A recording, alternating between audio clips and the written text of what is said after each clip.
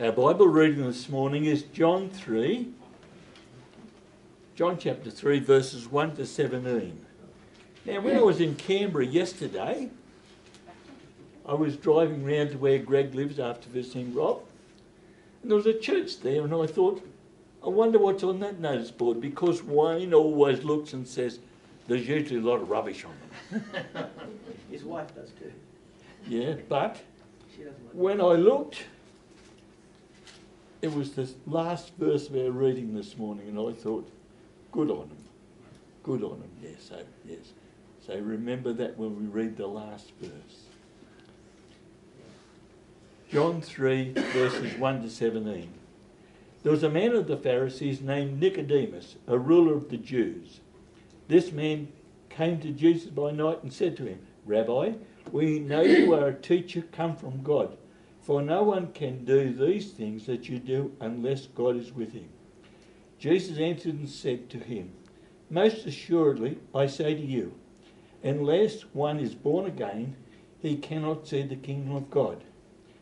Nicodemus said to him, How can a man be born when he is old? Can he enter a second time in his mother's womb and be born? Jesus answered, Most assuredly I say to you, unless one is born of water and the Spirit, he cannot enter the kingdom of God. For that which is born of the flesh is flesh, and that which is born of the Spirit is spirit. Do not marvel that I say to you, you must be born again. The wind blows where it wishes, and you hear the sound of it, but cannot tell where it comes from or where it goes. So is everyone who is born of the Spirit. Nicodemus answered and said to him, How can these things be? Jesus answered and said to him, Are you the teacher of Israel, and do not know these things? Most assuredly I say to you, we speak that what we know and testify what we have seen, and you do not receive our witness. If I had told you earthly things and you do not believe, how will you believe if I tell you heavenly things?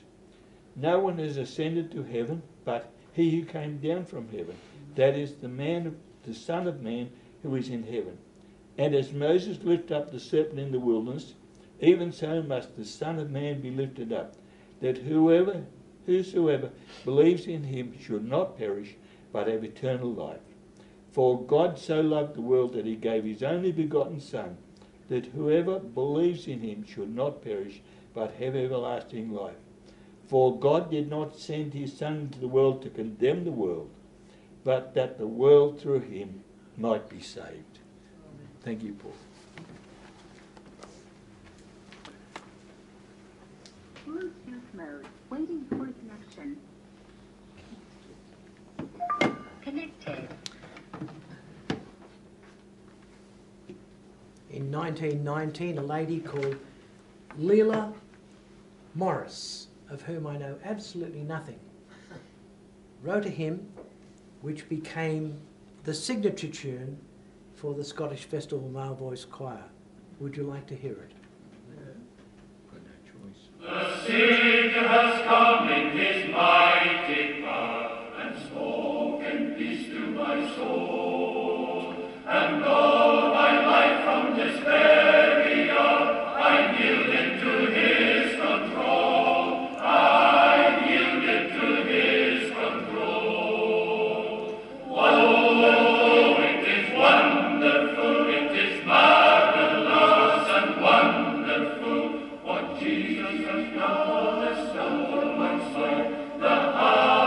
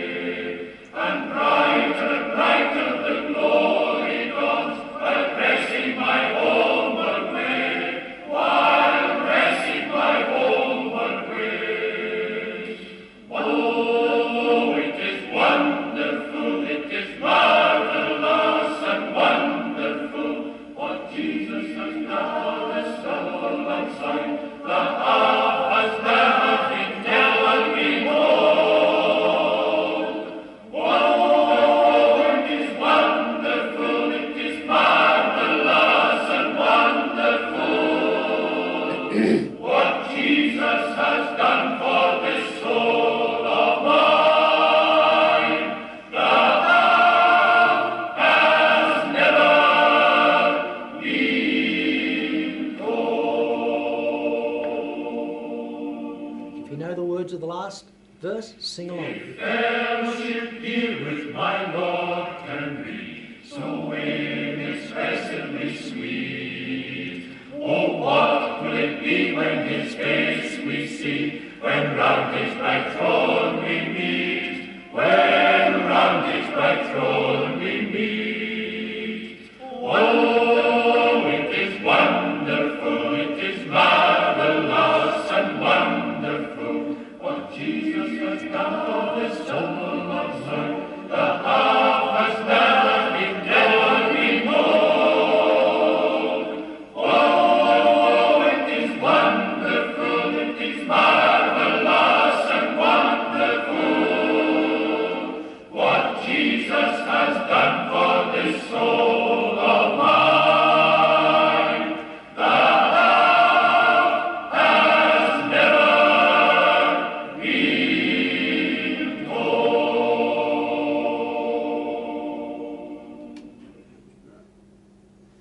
It's not bad, is it? Bible quiz. Where does the phrase come from? The half has never been told. Where does that come from? That's a scriptural phrase. I mean, when the Queen of Sheba came to visit Solomon and saw all the wonders of his court and went back and said, the half was not told me.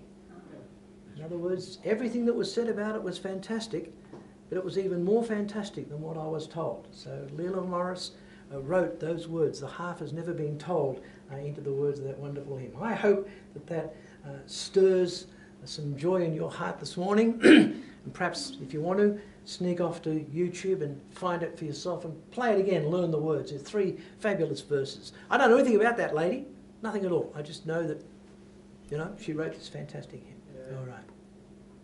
So, for the last 5 Sundays, we've been considering the theme of the last days, as is our usual August practice.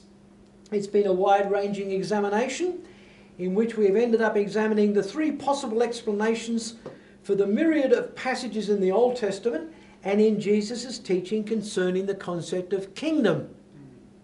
As much as I would have liked to have fully explored the subject, in 4 Sundays available to me, I always had in the back of my mind that I was also going to be preaching for the first 2 Sundays of September, and that if I needed, I could extend our meditations into those 2 Sundays as well. I mean, it's not like I haven't done that before, is it? And it's not like I haven't already done it, is it? Because I have. So this morning, for our 6th message on the subject of the last days, at least this time around, on the 2nd Sunday of September, and there's one more message to go, I might add, first Sunday in October, we'll revisit this theme one more time before going somewhere else. I want to jump right into the great paradox of Jesus' first coming. You may not think there is one, but I can assure you there is. And I want to tell you what it is, and I want to jump into examining it and thinking about it. The first paradox, and the great paradox of Jesus' first coming is, why did he make all those kingdom signals and then not carry out any of them? I don't know if you've thought about that, but you should be thinking about that. And I hope this morning I can provide at least a couple of answers. Now, I'm going to discount completely the kingdom template so rampant in Christendom today, that Jesus' behaviour and teachings were wholly consistent with his crucifixion and death, because he wasn't actually offering a physical kingdom to Israel anyway. I trust that I have sufficiently debunked that myth already over the last 5 Sundays. So, as we look at Jesus' words and works, we need to adjust ourselves to the fact that he certainly sent some mixed messages. So let's look at some of them. For example, let's think first of all about the Sermon on the Mount. Here Jesus outlines the conditions for blessing. I remember when I was little, I must be 10 years old, they used to have a thing called the Sunday school exam. Did anyone do the Sunday school? I did the Sunday school. And you always had to memorize a passage of Scripture. I remember at least memorising the important verses in Isaiah 53. And I remember memorising the first 8 or 10 verses of Matthew chapter 5 as well as part of the exam. I don't know how I did in that exam. I should have done all right. My dad was an open-air preacher. You know, I hesitate to think about what the results might have been, but I think we were pretty smart kids. I think we probably would have done pretty well. So the Sermon on the Mount, Jesus outlines the conditions for blessing. He says in Matthew 5:3, "Blessed are the poor in spirit, for theirs is the kingdom of heaven. Blessed are the meek, for they shall inherit" what? The earth. Interesting. "Blessed are the peacemakers, for they shall be called the sons of God. Blessed are those who are persecuted for righteousness' sake, for theirs is the kingdom of heaven." Now that doesn't sound very much like what Peter and James and John and Paul teach in the epistles, does it? This is blessing conditional upon performance. If you are persecuted, you will be blessed. If you are a peacemaker, you will be blessed. If you are meek, you will inherit the earth. Action and blessing. That doesn't sound very much like what the epistles teach us, which teach us that we are blessed because we are the kingdom of God. And we are in the kingdom of God. That sounds a lot like the law, in fact, doesn't it? If you obey the law, you'll be blessed. If you disobey the law, you won't. He said in verse 11, "Blessed are you when they revile you and persecute you, and say all kinds of evil against you falsely for my sake. Rejoice and be exceeding glad, for great is your reward in heaven, for so persecuted they the prophets who were before you." That's pretty Jewish in context too, isn't it? If you think about it. He says in 6:14, "If you forgive men their trespasses, your heavenly Father will also forgive you. But if you do not forgive men their trespasses, neither will your Father forgive you your trespasses." Does that sound like the New Testament epistle template of forgiveness, of repentance? It doesn't sound very much like it to me. In 7:13 he says, "Enter by the narrow gate, for wide is the gate and broad is the way that leads to destruction, and many there be that go in by it. Because narrow is the gate and difficult is the way that leads to life, and there are few who find it." That's a little worksish, isn't it? Compared to what we have in the gospel. He says in 7:21, "Not everyone who says to me, 'Lord, Lord,' shall enter the kingdom of heaven, but he who does the will of my Father which is in heaven." So doing the will of the Father is the key to the kingdom, he says in 7:21. In 22 he says, "Many shall say to me in that day, 'Lord, Lord, have we not prophesied in your name, cast out demons in your name, and done many wonders in your name?' And I will declare to them, I never knew you. Depart from me, you who practice lawlessness." The first question that should come to your mind is, in what day? He's plainly speaking here of a judgment. Which judgment is he addressing here? That some people will say, "Lord, I did all these good things," at a judgment, and Jesus will say, "Well, they don't count for anything, depart." So here is reward tied to performance. Let's talk about sending out the 12. When he sends out the 12 in 10:15, a couple of chapters on, we read, "Jesus sent them out and commanded them, saying, 'Do not go into the way of the Gentiles, and do not enter the city of the Samaritans, but rather go to the lost sheep of the house of Israel.'" Why, in a gospel context, is Jesus sending out the disciples and saying, "Don't take the gospel to the Samaritans. Don't take the message to the pagans. Just go and talk to the lost sheep of the house of Israel"? That seems very restrictive, doesn't it? And then in the same discourse, now we've looked at this already, remember we've been looking at Matthew in the context of preparing for the kingdom. He says in 10:21, "Now brother will deliver up brother to death, and a father his child. And the children shall rise up against parents and cause them to be put to death. And you will be hated by all for my name's sake, but he who endures to the end will be saved. When they persecute you in this city, flee to another. Most assuredly I say to you, you will have not gone through all the cities of Israel before the Son of Man comes." Where does that fit post-Pentecost? Where does that fit in the context of the preaching of the gospel where the very first thing that happens is that proselytes from all Gentile countries, 17 of them at least, go back from Jerusalem at Pentecost with the gospel of the Lord Jesus Christ and take it back to pagan people. Admittedly, they're Jewish proselytes, but they take the gospel back to the places that they come from. Now, these are just a few samples of what is unquestionably law-based teaching from the lips of Jesus. Not to consider, as we already have, that this is clearly tribulation teaching that he is saying here. Now, commentators and expositors have twisted these words around to give them a gospel spin. But the simple reading of these and all of Jesus' teaching is, actions come first, and they will determine righteousness. And righteousness will determine blessing. Whereas the gospel says, faith and righteousness come first, they will show in good works and actions which will lead to blessing. Now that's not the same sequence. It's not even close to the same sequence. So we might ask then, did Jesus teach at all in New Covenant terms, in what I call post-Pentecost terms? Remember that Jesus is the messenger who will save his people from their sins. His message is to the covenant people of Israel. Did Jesus at any time move out of that mode in his teaching? Well, yes, he did, but only a couple of times, and I want you to look at them with me this morning. The first is in John 4. I'm sure you know this story off by heart. I'm sure you can probably quote sections of it off by heart. We don't have time to expound the whole woman at the well passage this morning. It's a sermon all on its own. But in a wide-ranging discussion with the Samaritan woman, when the subject of religion and whose was right was brought up, the woman says to me in 4:19, "Sir, I perceive that you are a prophet.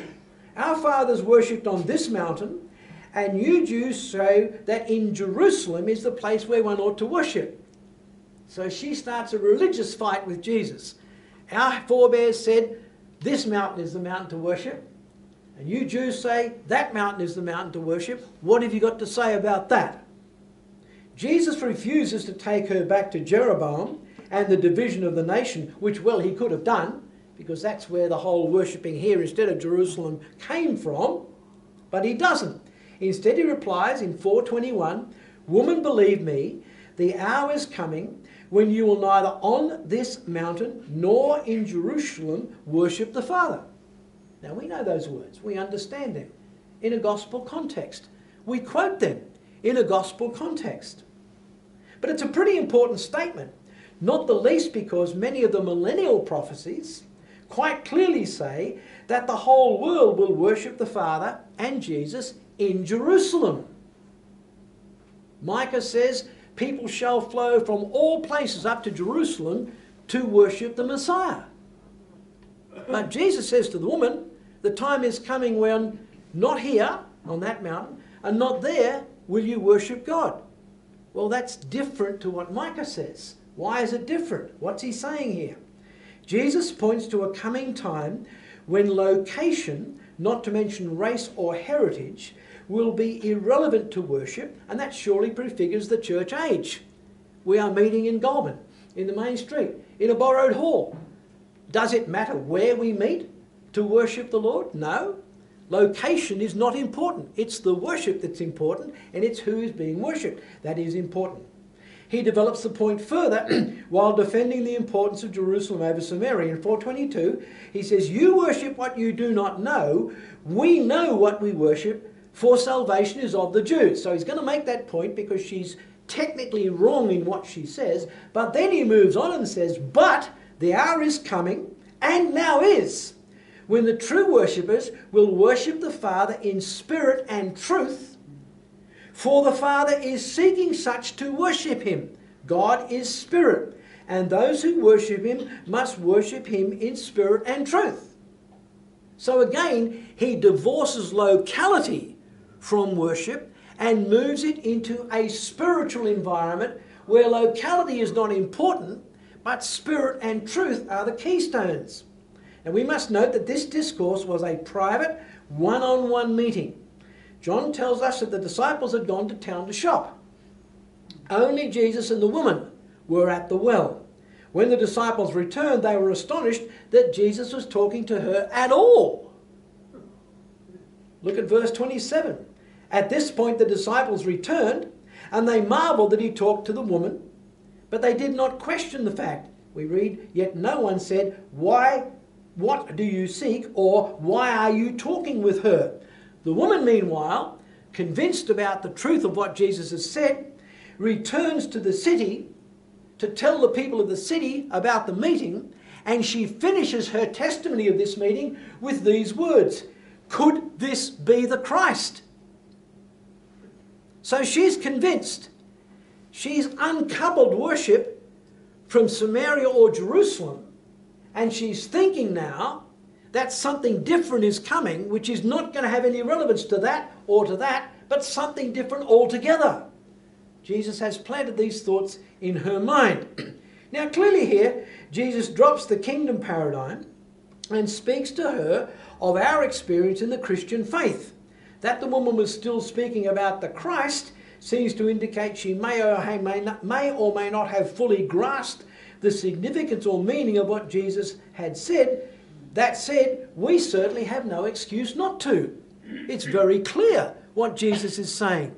Jesus is not preaching the Sermon on the Mount to the woman. Jesus is preaching worshipping God in spirit and in truth to the woman, a different message altogether. Just one chapter earlier, the passage that we read, Jesus does the same with Nicodemus. Now here is a passage which most of you can quote off by heart. If you can't, you should. Jesus lifts the veil on the Pentecost gospel, again in private, one-to-one with Nicodemus. Now Nicodemus, remember the story tells us, is a Pharisee. He later defends Jesus when Jesus is being questioned by the rest of the Pharisees. Nicodemus sticks up for him. But he is a genuine seeker after truth, not like his hard-hearted peers. His opening words are full of respect and actually ask no question at all. His opening words are, "Rabbi, we know that you are a teacher come from God, for no one can do these signs that you do unless God is with him." I've often thought it's not necessary for us to know, but wouldn't you just love to know what he was going to say next? Wouldn't you just love to know what he was going to say? So on the basis of that, Rabbi, can I ask? Jesus never gives him a chance to ask the question, does he? Jesus straight away says, "Most assuredly I say to you, unless one is born again, he cannot see the kingdom of God." Now, brethren, you know your scriptures. Tell me where else the words born again appear. Tell me where they appear in the Old Testament. Never. No. Tell me where else they appear in all of the rest of Jesus' preaching. Never. So here, in a private conversation at night between an earnest, unusual Pharisee and Jesus, Jesus tells him something that no one else has ever heard. Unless a person is born again, you cannot see the kingdom of God. This isn't, if you're good, you'll get blessed. This isn't, if you're a peacemaker, you'll inherit the earth. This isn't, if you're meek, God will bless you. This is, unless you are born again, you will not see the kingdom of God. That's our message. That's the church's message. That's Pentecost message, isn't it? Absolutely. Cannot possibly be anything else. Now we know these words very well, but we ought to take a moment to think about how utterly strange and confusing they would have been to this well-taught son of the Old Covenant. Nothing in the teachings of Moses or the Psalms or the prophets said such a thing. Nothing in the rest of Jesus' teaching said such a thing. The literal wording here is born from above. What in the law prepared Nicodemus to digest that and understand its meaning? The law is about thou shalt not. The law is about offerings and sacrifices and feast days and holy days. The law is about what to do if your neighbour's ox falls in a hole in your ground. How much you have to pay to compensate. What you have to do if someone has leprosy. It's all about that sort of stuff. Here, Jesus is saying, let me shift you left and up into a different dimension altogether and tell you this one important truth. Now Nicodemus is out of his depth instantaneously, and we ought not to criticise him for being so.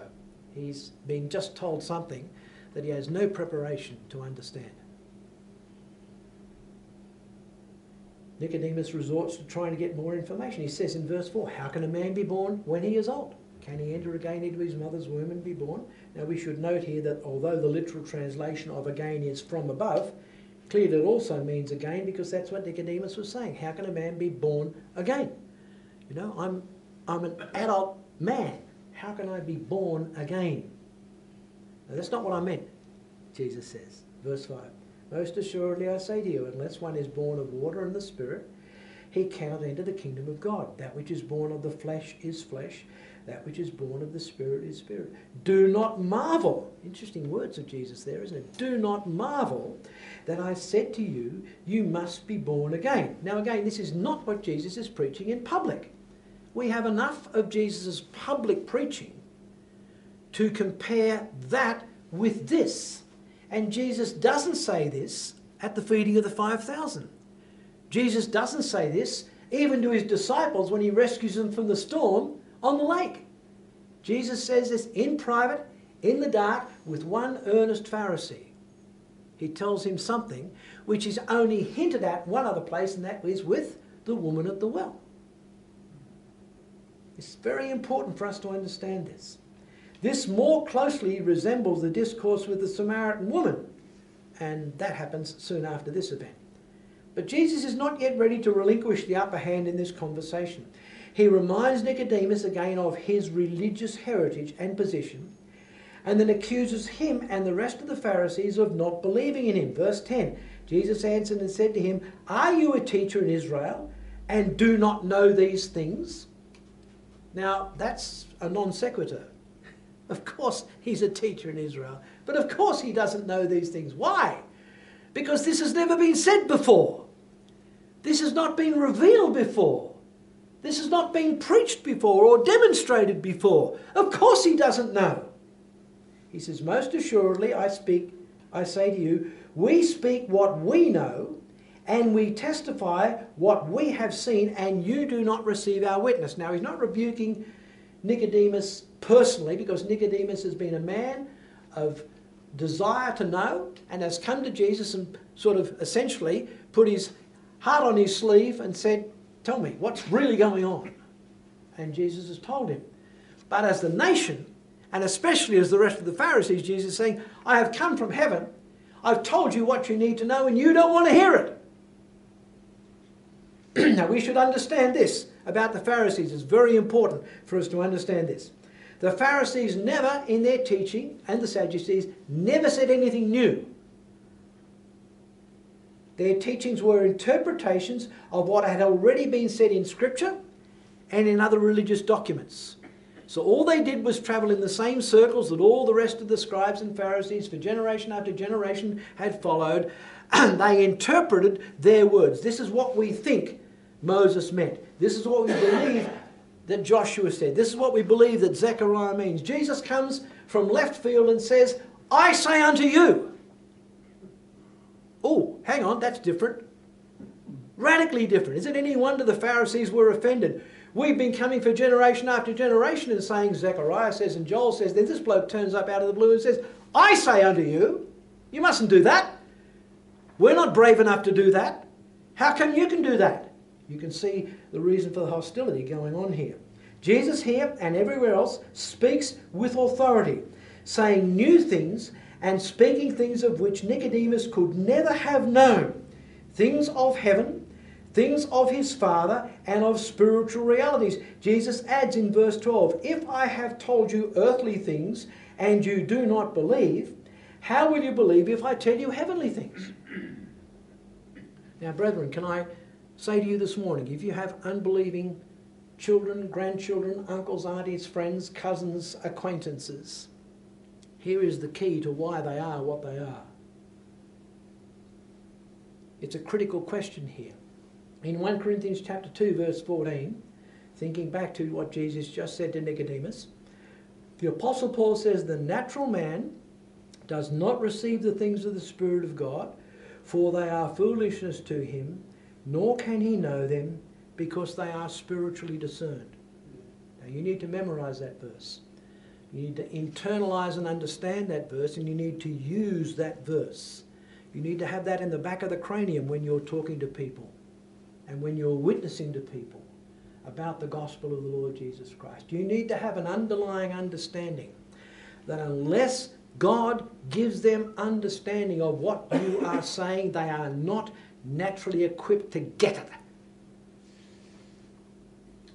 Now, Nicodemus is a religious man. The text says he was a Pharisee, a man well taught in scriptures. But, brethren, he is a natural man. He is approaching and seeking to understand the things of God with his human mind, unenlightened by the Holy Spirit. And Jesus is fair to say, don't you understand these things? Now, of course, the answer is, of course, no, he doesn't understand these things. Why not? Because he is a natural man, and a natural man does not receive the things of the Spirit of God, nor can he know them, because they are what? Spiritually discerned.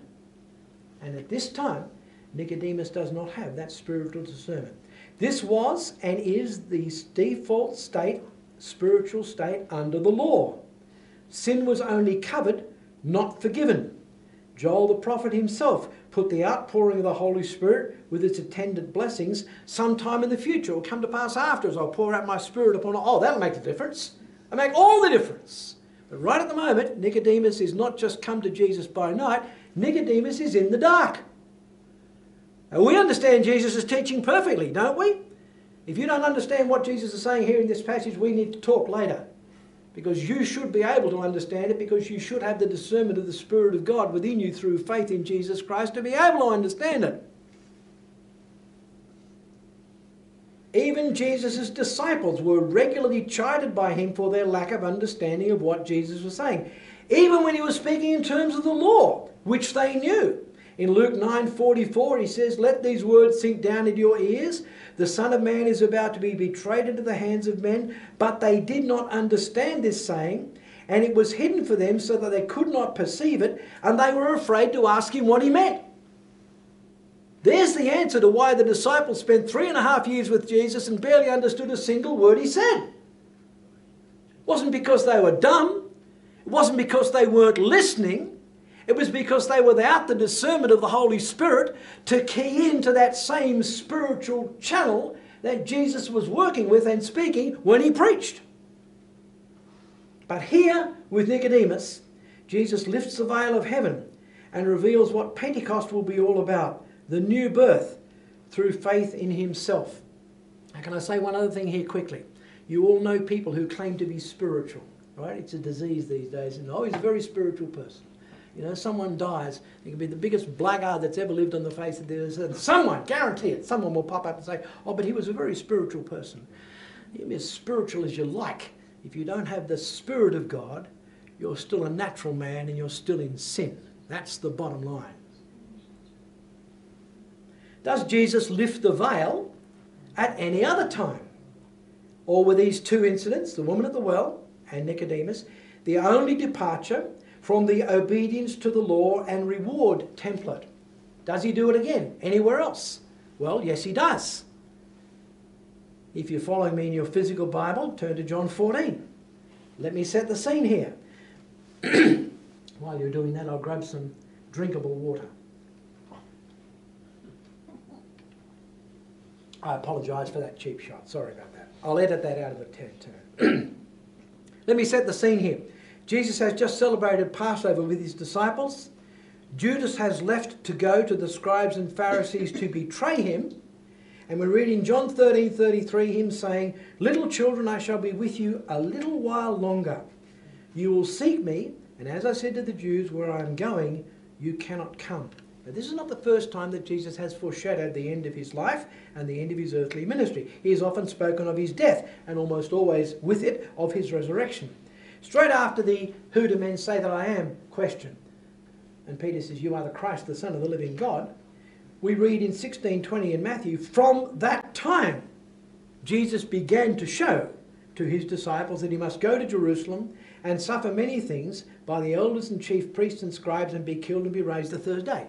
This explicit declaration of Jesus' messiahship by Peter seems to be the trigger for Jesus to reveal fully the different path he was taking to that which the disciples and the crowd thought he was going to take. Did the disciples think they were going to go on through into kingdom? Absolutely, I'm sure they did. And so did the crowd. The two other synoptic gospels record the same, but that was a little while ago. And now in just an hour or two, literally just an hour or two, Judas will return with the temple guard, and he will be arrested, and in fewer than 24 hours he will be crucified. This is, in fact, the last time that Jesus predicts his death. And as he leads into the last teaching of his disciples, minus Judas, he starts with a most unlaw-like statement.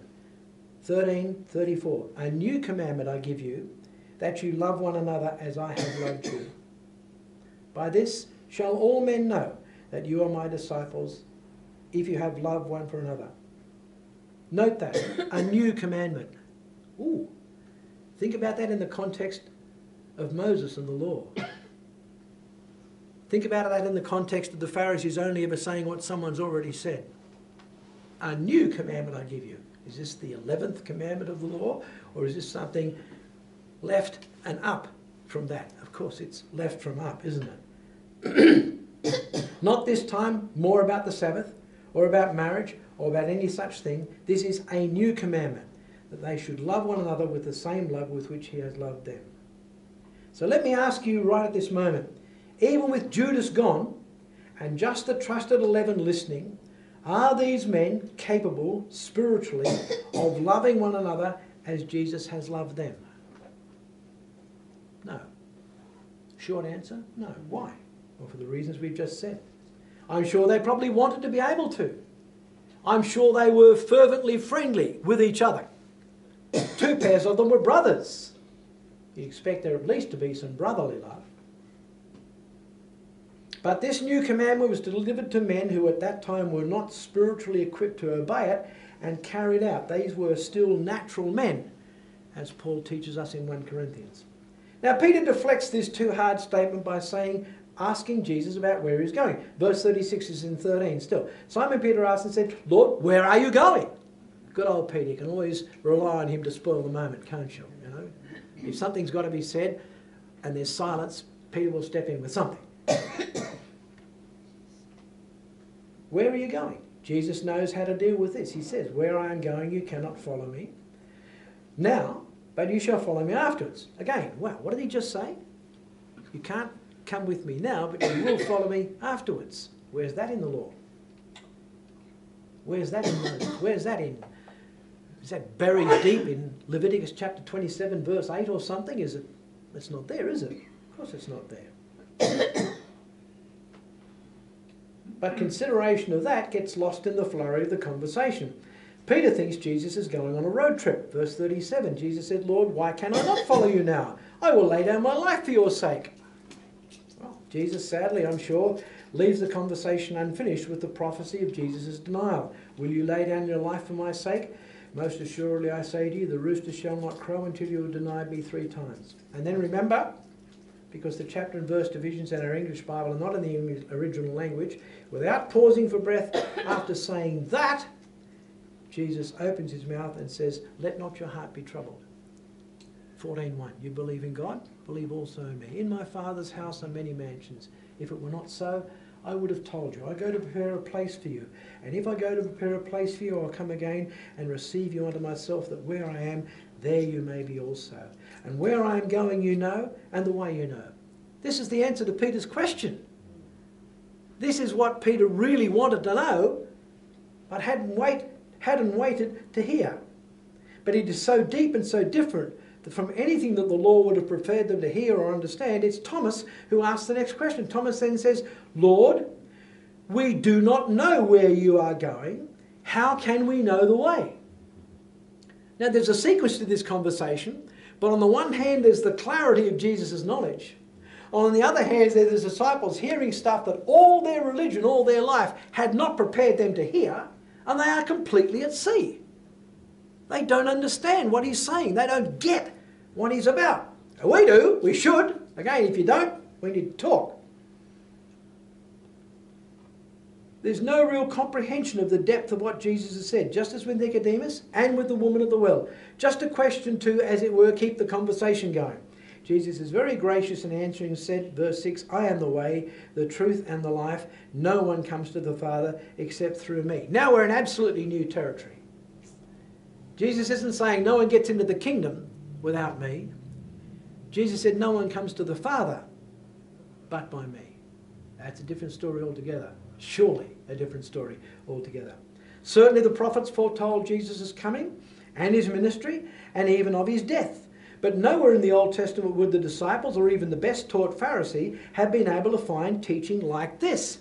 Jesus is with his trusted 11, and starting from there, with no prying eyes or treacherous ears present, he teaches for the next chapters on what the new covenant will be like, how it will be started, who will participate, what its consequences will be, and by example, how to pray in the new covenant. He presents the first treatise in the whole of the Bible on the subject of the Holy Spirit, when he will come, what he will do, how he will be evidenced, what his activities will be. The law only hints at the subject of peace, especially peace with God. Jesus lays out the whole doctrine in this chapter. He preaches about the true vine, chapter 15, joy and love, what to expect when they will be very different people to what they are now, and how the world will hate them because of that. He tells them of their imminent sorrow, but that it will be turned into joy at his resurrection. He ends chapter 16 with, in the world you will have tribulation, but be of good cheer, I have overcome the world. And then in 17 he prays for himself and for them before the temple guard arrives in 18 to arrest him. All of this in a window of time, a tiny little window of time, with only 11 men listening to something that's never been heard by human ear ever before. Something which the Old Testament law in no way prepares them to hear. This is the new commandment. This is where we are going to be going from here, as opposed to continuing on from where we are. And it's important, brethren, as New Testament Christians, for us to understand how fundamentally different the constraints of the Old Covenant are compared to the blessings of the New Covenant. So 3 times Jesus tells the woman at the well about the New Covenant. He tells Nicodemus about the New Covenant. And he tells his 11 faithful disciples about the New Covenant. For the rest, to the crowd, he preaches Old Testament law and righteousness and blessings as a result.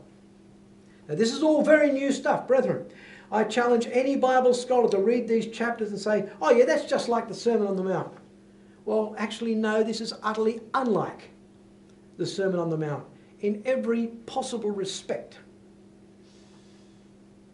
It's unlike anything else he has said publicly, with the exception of 2 conversations that we've already examined, with the woman at the well and with Nicodemus.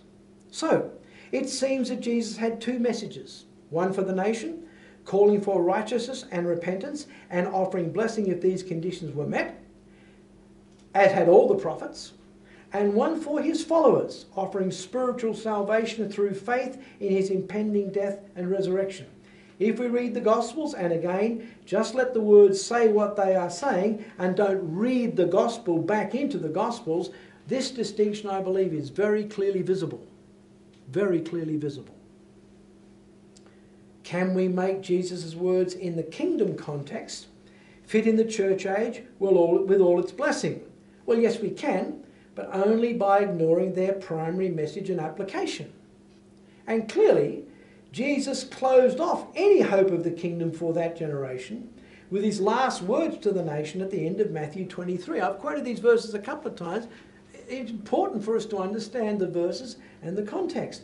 He says in 23:37 of Matthew, O Jerusalem, Jerusalem, the one who killed the prophets and stoned those who are sent to her, how often I wanted to gather your children together as a hen gathers her chicks under her wings, but you were not willing.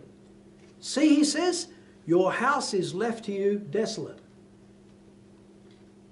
Now we cannot make that last sentence fit in any church age gospel context. Clearly he's talking about the physical nation, and clearly, while it's still standing, he's speaking about the physical temple. That house over there, that is left to you desolate. He's already prophesied in the chapter before that it's going to be destroyed. He's already said that. But he also says, in the last verse, "For I say to you, you shall see me no more until you say, blessed is he who comes in the name of the Lord." So the door is closed until. Not closed forever, just closed until. Now you've had to deal with kids, you know the deal. If it's closed forever, you tell them. Say, it's closed until I choose otherwise. That's a different story altogether. That opens up an entirely different set of opportunities. So was Jesus then being duplicitous, offering the kingdom to his generation when all along the plan was for the church and for the kingdom to come, but not for generations long removed from his own? Why did Jesus not announce the church program, the coming of the Holy Spirit, the new birth, the new revelation? Why did he not announce those things publicly? 3.5 years of ministry, and he only said it 3 times. Once to the woman at the well, once to Nicodemus, and once to 11 trusted disciples just before he was arrested, when he'd finished preaching in public. Well, no, he wasn't being duplicitous or dishonest. Not for a moment. All through the nation's history, God had always offered the path of repentance and restoration, and if it did not come, there would be judgment dealt out. Jesus does the same. I suggested to you in preaching on Matthew chapter 12 and 13, and our brother Dean also expounded exactly the same passage with exactly the same intention. The blasphemy against the Holy Spirit in Matthew 12 seems to be the last straw in God's patience with the nation. And Jesus' teaching from then on takes on a harder edge of condemnation and judgment as a consequence of what they have just said and what they have just done. They probably did not foresee the consequence of saying he has a demon, but God heard and Jesus heard, and Jesus said, you're not getting off the hook for that one. That one I'm not going to forgive you for. I think it's very easy to see that his kingdom-centric message takes on an increased and exclusive tribulation content after this watershed moment. And of course, straight following that is Matthew 13 and the parables of the kingdom, which are tribulation parables, not church parables. And we must not forget, this is the last point, we must not forget that after Pentecost, after the death, resurrection, ascension of Jesus, and the coming of the Holy Spirit and the birth of the church, after what Jesus said to the woman at the well, and to Nicodemus, and to the disciples in private after the Last Supper, what he said to those people was in place. After Pentecost, God through Peter, graciously and with no prejudice, makes yet one last offer of the kingdom to Israel. After the healing of the lame man in Acts chapter 3, Peter preaches to the crowd a second time. This is the second sermon after the Pentecost sermon. He says in verse 17, "Yet now, brethren, I know that you did it in ignorance, as also did your rulers. But those things which God foretold by the mouth of all his prophets, that the Christ should suffer, he has thus fulfilled. Repent therefore and be converted, that your sins may be blotted out, so that the times of refreshing may come from the presence of the Lord." Listen. "And he may send Jesus Christ, who was preached to you before, whom the heavens must receive until the times of the restoration of all things." Now there's several important phases of that message. First of all, Jesus absolves them of responsibility for Jesus' death. You did it in ignorance. Secondly, he tells them that all the prophecies about the death and suffering of the servant of Jehovah, Isaiah 53 for example, were fulfilled in the death of Jesus Christ, their Messiah. Thirdly, there is therefore only one course open to them: repentance and salvation in Jesus Christ, with the promise that if they do, the times of refreshing will come from the presence of the Lord. This is not a spiritual promise. This is perfectly in line with the prophecy of Joel, which we looked at a couple of weeks ago. And fourthly, if these conditions are met, then God will send Jesus Christ. Where? Well, plainly from heaven. To where? to earth from the place where he is presently, waiting for the times of the restoration of all things. In other words, Peter fulfills the charter of every Old Testament prophet. He says, if the nation will repent, then God will be favourable and the kingdom will come.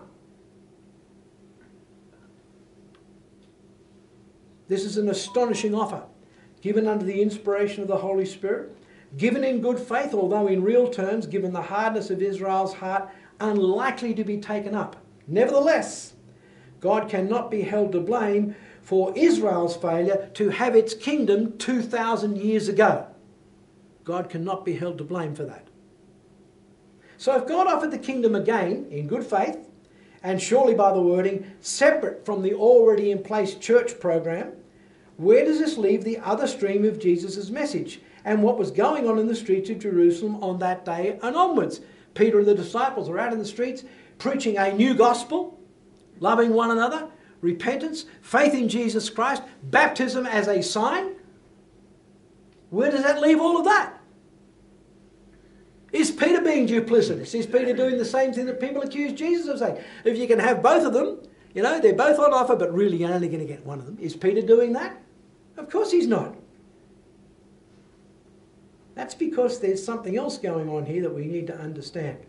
And that is what the Bible calls the mystery program. And we've run out of time. So we're going to look at it on the first Sunday of October. So I want you to think about that. Peter is out there preaching the gospel, our gospel, the same one that we preached 2,000 years later. But he's saying to the Jews, if you repent, if the nation repents, the Messiah can come right now. Now, clearly both can't happen, one or the other. What is Peter getting at? Why is Peter saying that when now 2,000 years down the track we know that it didn't happen?